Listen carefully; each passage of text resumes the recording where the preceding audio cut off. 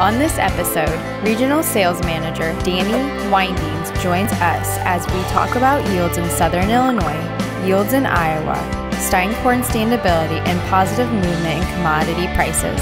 Stick around for information about a yield monitor program where you can send Joe a picture of your yield monitor and receive a free gift. If you're listening to the podcast version, this episode features corn standability photos you can see in the video version on YouTube. Hi, this is Joe Mershman. Welcome to Cup of Joe, episode number 7, season 3. Today we have Ben and Turk, and we have Danny Windings from Southern Illinois, our regional manager down there. He's going to give us a little update. I think we'll just jump. Well, first of all, before we jump right into it, I just got to tell you how happy I am, how excited I am. I've never been this excited.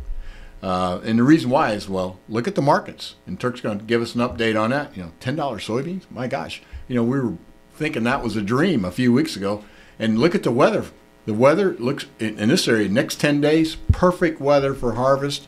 I mean, the only thing could be better is if the election was over. Getting a little tired of that. But anyhow, let's hope that turns out the right way too. But anyhow, let's go ahead, Danny. You're in Southern Illinois. You're the regional manager. Give us a little update of, what area you cover, and then tell us what's going on down there, because you guys are leading indicators. You harvest a little bit before we do in the north. Yep. Yeah, Joe, it's been really good. It's I'll tell you what, the yields of these enlist soybeans have been really right, and some fat checks out here for the farmer with the pricing that you just discussed a while ago. We started out here a couple of weeks ago down here on some early beans. Early beans were a little soft. A little unusual for us, but as we get into some of these later threes, the yields have really popped up. I mean, 80 bushels are not uncommon for a lot of different areas right now on these 3-6 Kennedys. The corn's been doing phenomenal down here for a lot of farmers, so it looks like the perfect year is setting up for these farmers with pricing and yields that are coming to the table. I know they deserve it down there, because it's not always that way, is it? No, it's not. And we've got several different areas I cover. I cover Southern Illinois, Tennessee, Indiana, Kentucky, Southeast Missouri. But Southeast Missouri's yields are coming in a little later. They got their crops in a little bit later than what the Southern Illinois guys done. The Southern Illinois guys are just putting up some huge numbers right now with what we're seeing with soybeans and corn. Kentucky guys are getting started now. So we're getting phone calls every day about how ecstatic farmers are right now, for sure, with the yields that are coming in on our soybeans, for sure. So the Enlist E3 and LibertyLink GT27, you feel very confident in whatever recommendation you make. It's going to be something that a farmer is going to not be disappointed when it comes to yield. No, I really, Joe, you've always cringed when we planted early beans down here, and I think early beans. We planted some 2.8s and some 3.0s down here that really just didn't happen for us. But as we get into the later group 3s, they're really starting to shine and sign the check. I'm really excited about what group 4s are going to do for us down here. The longer season beans, I think we've caught a lot of good rains, and I'll tell you, I'm like you. I'm very excited to see what the future holds for us as these yields can continue to come out. Talk just a little bit, Danny, about what your growing season was like, and has this been a phenomenal growing season, or what stresses have you seen this year to pull these beans into what you're looking at now? Well, I think we had a phenomenal growing season. We started off really good. We got a lot of stuff done early, and I think we're reaping the benefits of that. We've had some dry periods where we've not had a lot of rain, but for most of the season, for most of the areas, we've had some really good weather. There might have been short periods of dry and a little bit of stress areas, but I mean, up through August, we've had plenty of rain. I mean, we're probably getting into a dry area now, but it's working out great because farmers are harvesting and getting their crops out, and everything's working out very, very well. That's the way it's supposed to be, right? That's the way it's supposed to be. It normally don't work that way, but it's happening that way. Thanks, Danny, for that report, and I hope the good yields continue down there for those farmers down there. They're good folks. Ben, tell us what's going on corn. We've for a little bit of a yield report, I guess, we're just getting started, wrapping around this area on some earlier maturities. Some 106, 108 day corn varieties are running around that 22 to 24% moisture. Leading indicators say that this year is probably going to be like last year for corn yields, because we haven't really seen too many bean fields come out yet.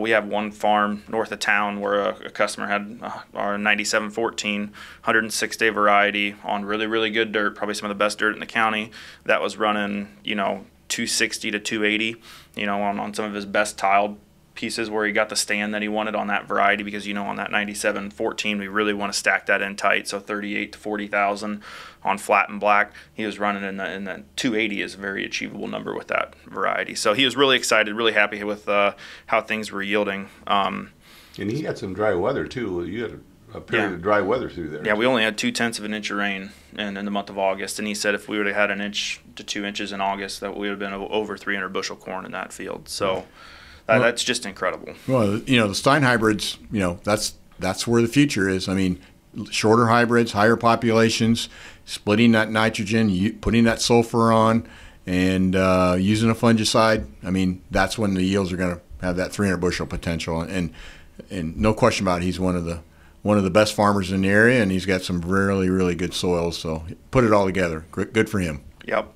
When us three all had the opportunity to run up to Adele to look at some MS Technology elite trial plots, and while we were up there, Harry Stine had the opportunity to share us some pictures, and we got three pictures. One that I took about 2 weeks ago from the effects of after the deratio, and we have a split here with the decal number 6360 against the 9653-32, and you can see, as a farmer split his planter, you could see every strip running down through that field where the standability of the decal wasn't near as good as what the Stine Corn was. And ideally, we don't really want to see this stripped out, because the Stine Corn's 10, 15 inches shorter than what the decal number is, and we're probably going to see some yield penalty from that. But from a standability standpoint, the Stine Corn is going to yield much better now, because that other corn is flat and goosenecked. It's going to be a pain in the butt to harvest, and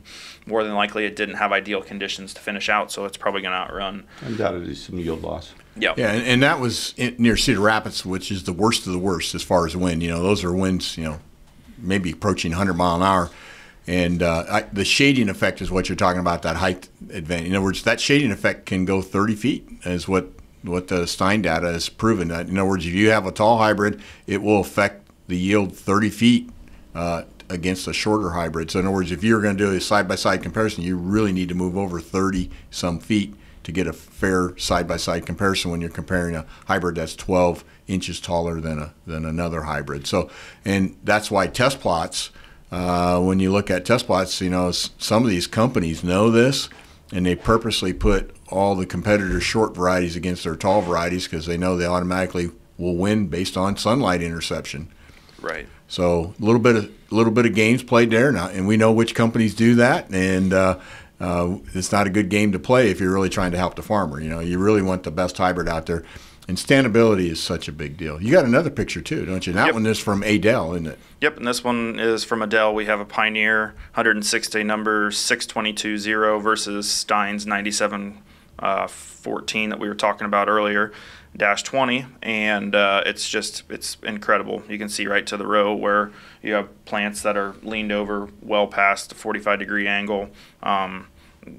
Harvesting the 9714 is going to be easy. Harvesting the Pioneer 06-220 is going to be a nightmare. So, and then I have the third picture from Kingston, Iowa, where we were flying some pictures to see what standability kind of looked like, and some different things that were going on out in that field. And you can see a field of Pioneer. I don't remember the number, but it has a Pioneer post on the outside of it that somebody was flagging, and you can see the down corn in the center of that field compared to that was our Stine 9808 in the other field. So we're definitely seeing some advantage this time of year. It's fun to go out and kind of look and see how things have fared the weather. We're going to get really, really close to, Joe talked about the next 10 days. We're going to be harvesting, and we're going to be able to really reap the rewards from what the season has given us. Yeah, just one recap, if customers have not planted Stine Corn, you have to understand, for the last 40 years, they've been breeding for yield and standability. Those are the two criteria that drove their selection process. And in the process, they came up with a hybrid that is hybrids that are much shorter, much stronger standing. And I've never seen a year where we don't have some type of wind. And particularly when you got everything on go, you got lots of moisture. When you get lots of moisture, you typically get a lot of wind. So it makes sense to me that, you know, you do all these things to try to control the 1,000 variables. Don't forget standability. Don't forget standability.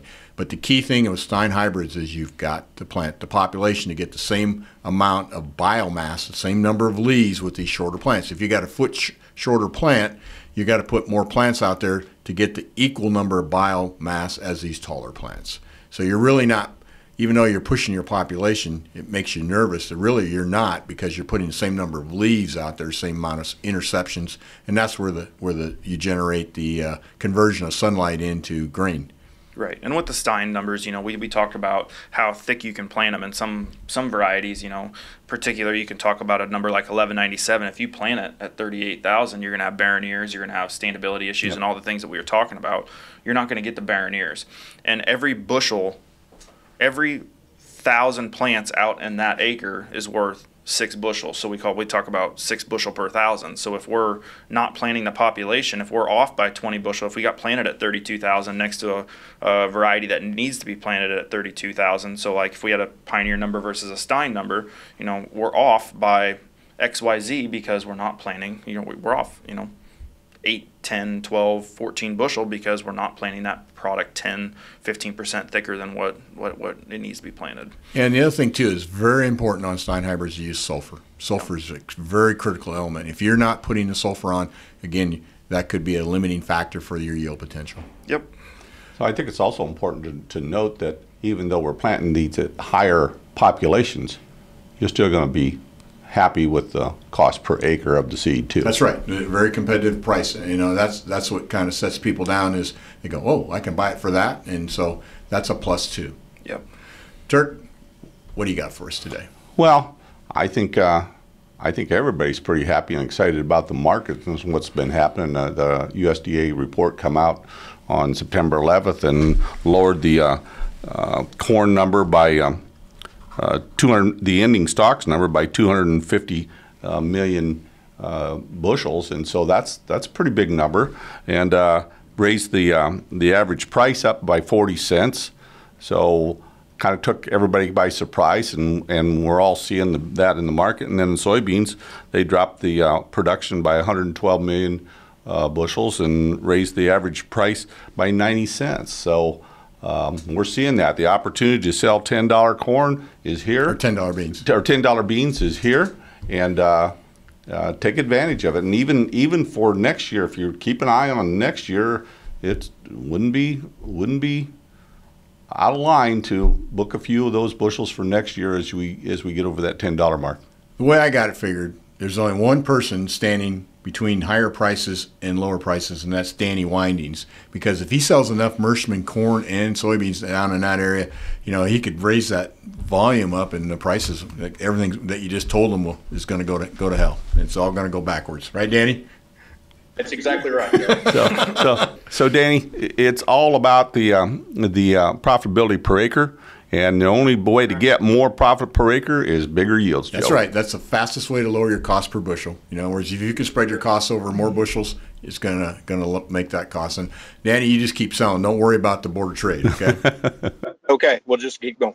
Okay. I wanted to end up, you know, since we're talking about yields, and you know, we decided, you know, Turk was woke up with this idea, and I thought it was a great idea, and we're going to show you a yield monitor picture right now. If you, as a Mershman user of Mershman products, if you would send us a picture of your yield monitor, and on that it has the current yield, plus it has the average of that so far, which we hope is at least 10 acres, and you have the variety name on that screen, you just text me that picture with your name and address, and I'll send you a hitch pin. And these are really nice hitch pins. And also when you hear that click, That's to remind you to lock your order in before harvest this year, okay? I like that. So don't forget to do that. But we will send you a hitch pin. And again, Alex is going to put in what we're asking for, and he'll give you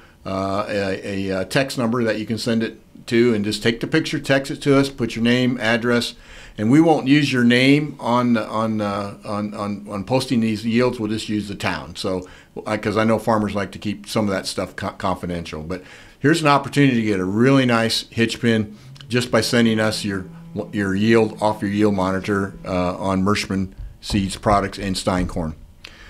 So that brings us to the highlight of the program, Danny. I know you've been waiting for this, and that's our corny jokes. Now, those of you that haven't been watching Cup of Joe know that the corny joke was actually invented by a seed company. And it was back around the turn of the century. Their seed brochure was so boring with all their garden seeds and whatnot in it, they decided that they would put some corny jokes in it to get people to turn the page. So that's what we do here, too, the same thing. We give some good information, and we hope they stay to the end and watch it. But anyhow, here is the jokes I have. And I know you're going to need a lift this week because you're going to be working hard. So I actually have 3. We have a bonus one this week. Why did it get so hot in the baseball stadium after the game? All the fans left. Okay? Yep. Okay? Yep. Now, that COVID-19, there's no fans, so it must be hot. Every game they're playing right now must be extremely hot. Now, here's another one, because I want to keep the best one to the end. What is an astronaut's favorite part on a computer? What is an astronaut's favorite part on a computer? The space bar. And this one here is my favorite.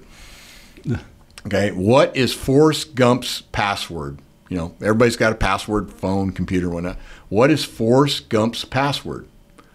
1, Forrest, 1. Well, thanks for listening today. Please be safe out there as you're harvesting. We hope your yields or meet your expectation. In fact, we hope they exceed your expectations. Encourage you to place your order for Mershman soybeans before harvest and Stine Corn. Take advantage of it. There's no reason to wait. We've got good discounts right now, and we have excellent supplies. So we appreciate your business. We'll see you next week.